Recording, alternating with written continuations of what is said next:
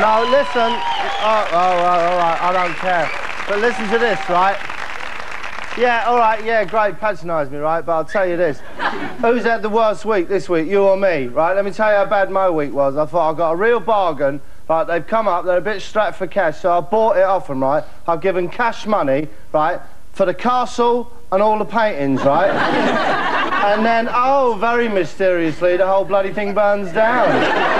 Oh, we don't smell insurance scam there, do we? Oh, it really wound me up. And then I got International Olympic Committee on me back. Want to have the Olympics in my back garden, right, because it's massive.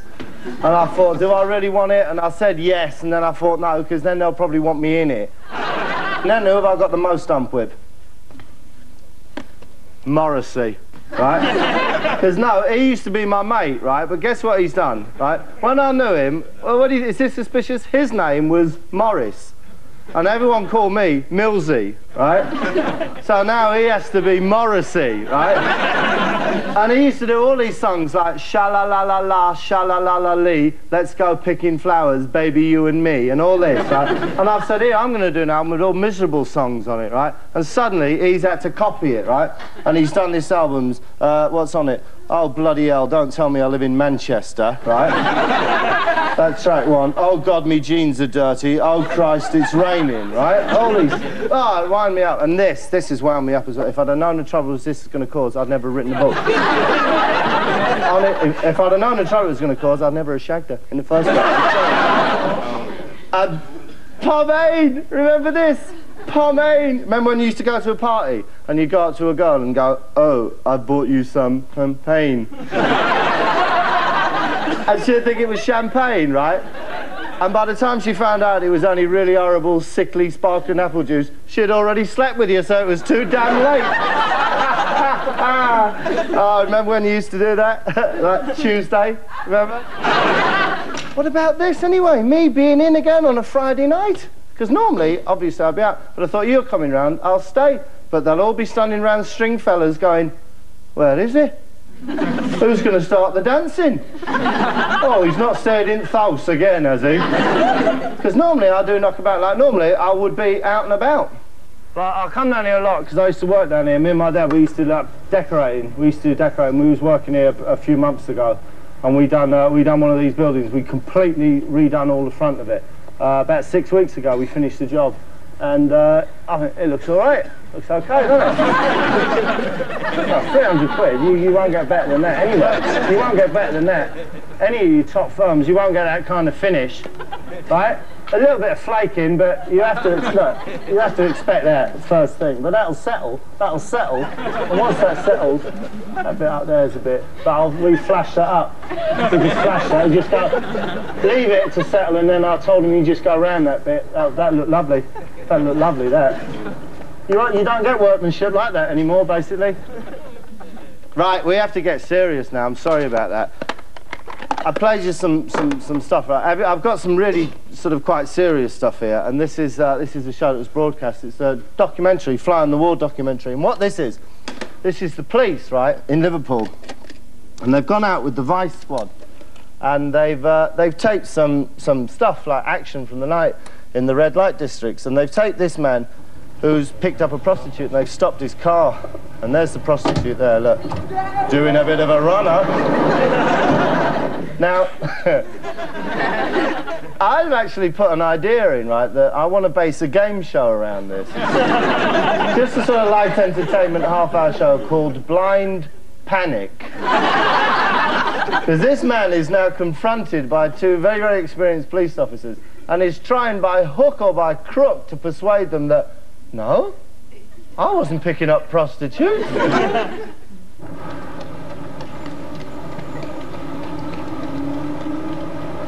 What were you doing with the young lady then? What were you doing with the young lady? Well, I saw her walking. I didn't realise where she was, to be honest.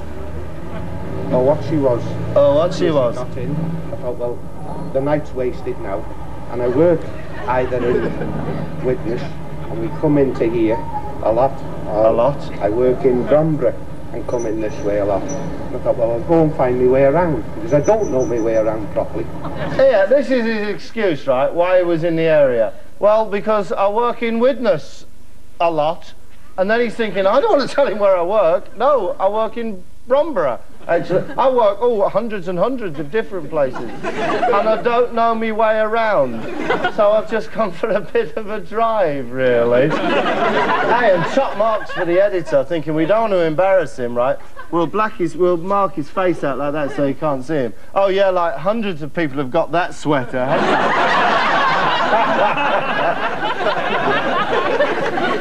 But he's talked himself into this terrible corner, right? And this policeman, right? This is what they teach them at Hendon Training College. This is how they teach them to react if, in their opinion, the suspect isn't being entirely truthful.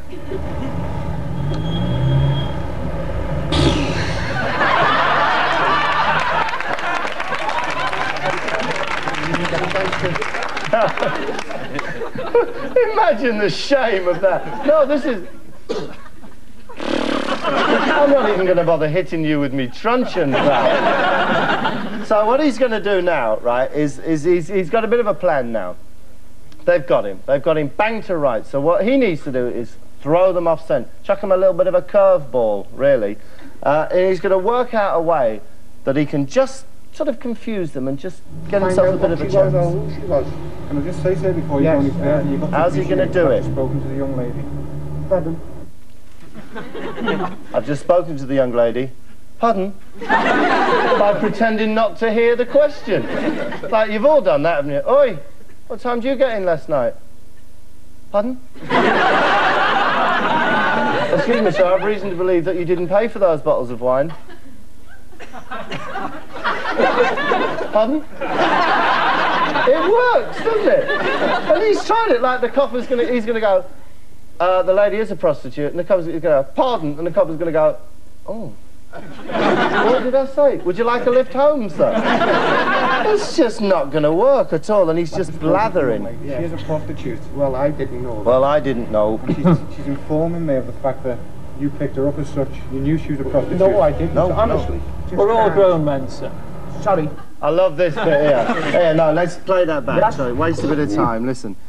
He said, we're all grown men here. And he tries that trick again, like, oh, I don't know what you're saying. But then he realised, no, that's a perfectly safe question. I won't incriminate myself by agreeing with that one. Grown men, sir. Sorry. We're all grown men here. Yes. Yeah, all right. Let's not try and pull No, all right, fine, I'm with you there. I'm with you. We are as one, me and you now, comfortable. So anyway, this bloke's watched a lot of Kojak, Cagney and Lacey, that sort of thing. And he knows about this. He knows about plea bargaining.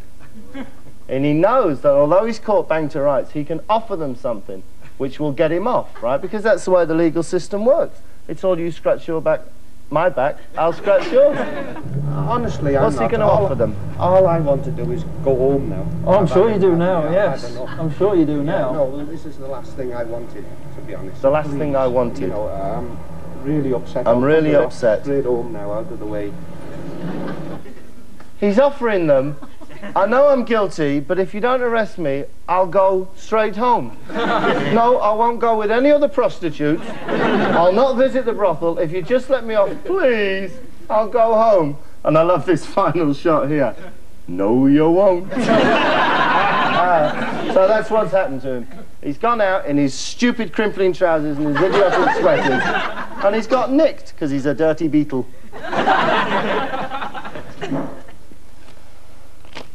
You were very late last night, Norman. What were you up to?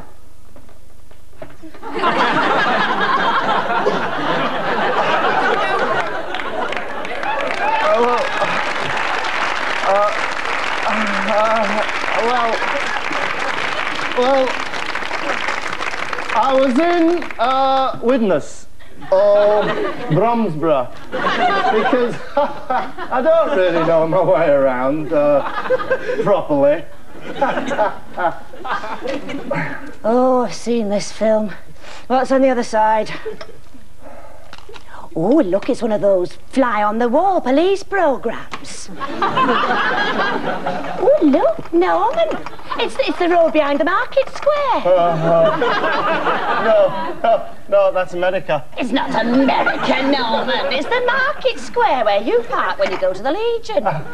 I don't know where I Legion to park. I don't know where I park or what I park, to be honest.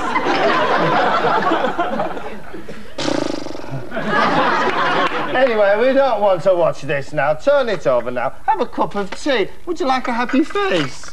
Oh, look at her running away. Go on, you bloody little tramp. Norman, he's got the same sweater as you. No, I haven't got a sweater like that. Yes, you have. You're wearing it now. All I want to do now is just go to bed. Just go straight to bed. Sure you do now. No, really, I'm really upset now. I'll just go straight to bed. I'll just bugger off out your way, straight to bed, because this is the last thing I wanted to watch. Look, Norman, we're all grown-ups here. Yes, yes. He looks like you, sounds like you, it's your car and it's your sweater. Norman, it's you, ain't it? Pardon?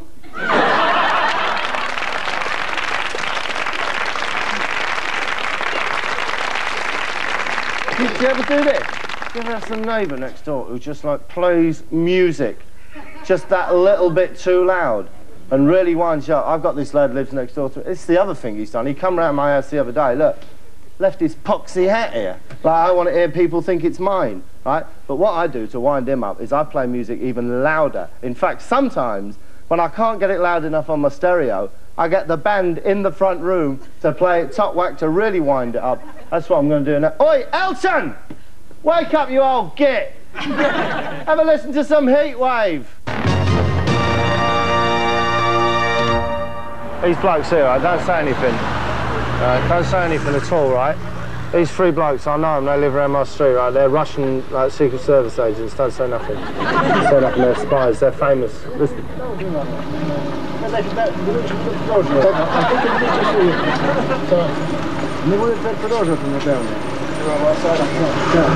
Yeah, look. See, look, this is the house I was going to buy, right? I was going to buy all them houses there. Did you hear them? They're Russian, aren't they? They're Russian Secret Service, but don't say anything. Because they got, see them umbrellas that they haven't got? If they did have them, right, they'd have poison in the tip of it. Say nothing, because they know me. So, I was going to buy this house here, and all these, I ain't really looking at these houses, right? I'm just, you have to be really careful with spies. You don't let them know you're looking at them.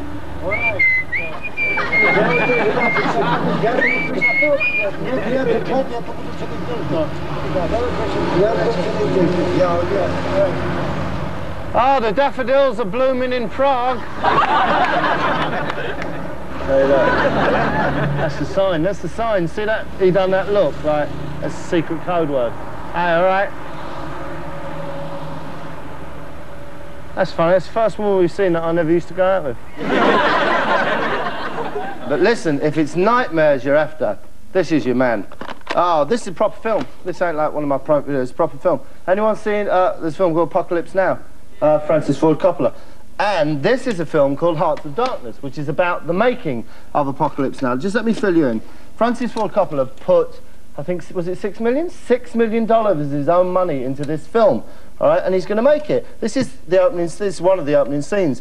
It's inside this hotel room, and hey, who's he got? Top actor Martin Sheen going to be playing.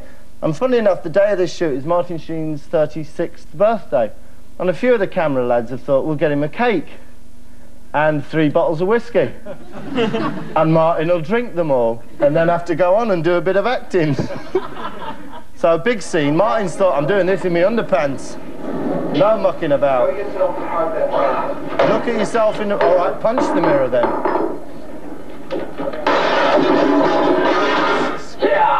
He's cut all his hand up, look. Francis tried to stop it, and he called for a doctor. There was a nurse standing by, and I said, no, let it go. I want to have this out right here and now. It had to do with facing my worst enemy, myself. No, it had to do with having 3.5 bottles of scotch before noon. That's what it had to do with, Marty, my little darling. I was in a chaotic spiritual state. A chaotic spiritual state. We've all been in them, haven't we? Excuse me, sir, do you mind explaining why you're doing wibbly-wobbly round the road bollards at 90 miles an hour? Sorry. Bit of a confused spiritual state, me. So what he said, basically, he said, Marty, look, you're pissed out of your face, right? But you've been to acting school and they teach you this, rather tell your country, they teach you, if you're pissed, you can still cope. Just do some lucid dialogue, right, to explain what the scene's about, and for God's sake, stay on the bed.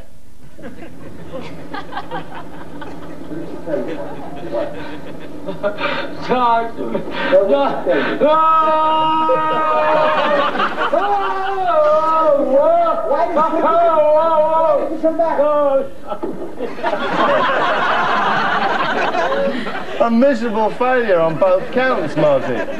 So this is Francis Ford Coppola's problem. Everyone on the show was drunk, right? Well, no, sorry, that's not true. Not everyone was drunk. Some people had problems in other areas. These glasses, I can't see anything through them. They're like, you know, every crack represents a life I've saved. You know what I mean? When did you laugh like that? What's that in your hand there, Dennis? Kensington? Silk cut? Something like that, is it? Dennis Hopper, who years later made one of the great understatements. The life I've saved. I was not in the greatest of shape. Not in the greatest of shape. You were out for lunch with the fairies, Dennis. But Frankie's always been like that. I know Frankie. I gave him his first ever job in television, right? And he's always been like that. Always trying to make things intense and difficult. When never go for the simple way, will you? Thank you. Right. Right, I've had this brand new, spanking new idea, right? This is what I want to do. Oh, have you not met? This is Frankie Ford Coppola, Annabella, Frankie Ford Coppola. Nice to see you, Frankie. Lost a bit of weight. Super. Lovely. Right. Now, this is my idea. Imagine this, right? Imagine this, right? Shaggy, Scooby, and the gang, right? They're driving along, but hey, they're in a minibus. What about that? Work with it. I've thrown it out, you catch it, run. So the whole thing is like a voyage into their souls. They're continually traveling on and on, incessantly moving forward. Well, yes and no, I'm with you, but what about this? What about if they run out of petrol and break down? Outside a bloody great big old house, what about that? Haunted? Okay, well, let me see. Haunted by the spirit of man's fears, haunted by its hunger, haunted by the fury within himself. Or by an old caretaker. An old caretaker, but no, listen, I know he's, no, listen, come on, there's your shot, big stairway, Shaggy and Scooby, Hey, no, this is ridiculous. Here. Tell us your ending, because I know you've got a bit of an ending, so please, do it, here, do it, perform. Your own time, Frankie. Okay, all right, Are you ready? Okay. Are you centred? Yeah, I am now, yeah, right. Okay. How's this? Look at this is crap. Shaggy is in a hotel room in his pants. Yeah? He leans back against the bed and then slips down to the floor, exhausted.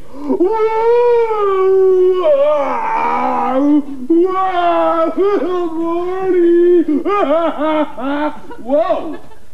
Huh?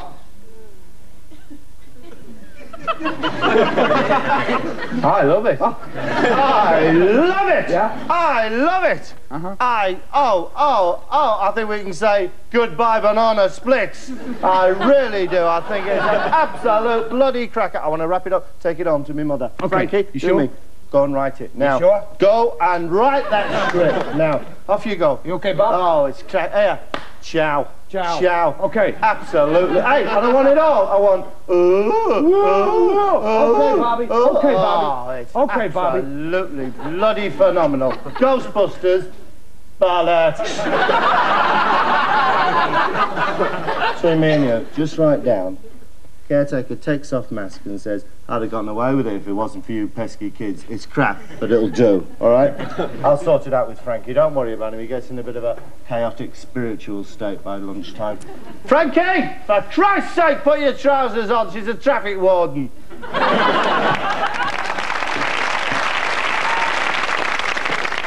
Listen, look at this. Hey, here. Nothing.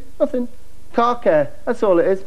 Just a bit of a video about car care. Because, I mean, I've got 125 cars and I've got people who look after them for me, but I thought, hey, it'd be handy to know myself.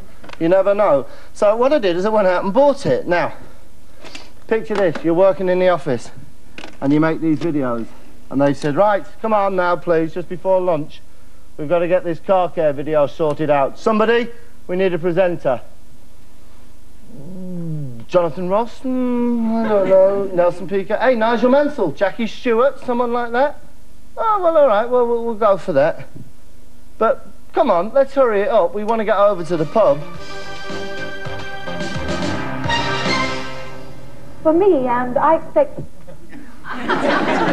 Please, somebody, explain the link. Car care with Anita Harris. You ever broken down on the M1 and thought, Jesus, where's Dana? It doesn't happen. It's ridiculous. It's just strips it of all. They might as well have had Colin Beckhurst, right? Oh, you don't know. He's just a bloke who works in my garage, right? He's a bit dozy, really. But they might as well have had him. But, I mean, let's have a look at it anyway. Way to get around. Colin Beckhurst has been a garage service manager for 10... I can't believe it. She's got Colin in the... I'll tell you what, Colin's a lovely lad. He'd give you a last pound, but he's a sandwich short of a picnic. I'll tell you, he's the kind of bloke, he said, oh, my car's broken down, the engine's broken, what do I need? He'd probably say something like, a basic toolkit. Oh, let's have it. I've got to see. He's a good-looking boy, though. Things you can do so that you can maintain your car. So, Colin, I know I should carry a spare tyre, but what else would be sensible? A basic toolkit. That's to say it. Hey, but come on, he knows his way around a toolbox. Anything you've got, he'll tell you what it does. Consisting of adjustable spanner. What's an adjustable spanner do then, Cole? Which you can adjust to fit any size. It adjusts. What's an adjustable spanner do? It adjusts. He's a genius. He's second to none in the car care business, old Colin Beckhurst. I'll tell you, I want on some more music. Here, listen, you know we wound Elton up, right? This other bloke, he's lived here about 5 or 6 months. He's never once popped round and said hello. You know, you go around his house, take him a cup of tea, oh no, he's never there, oh, he doesn't want you coming in. I don't like him at all.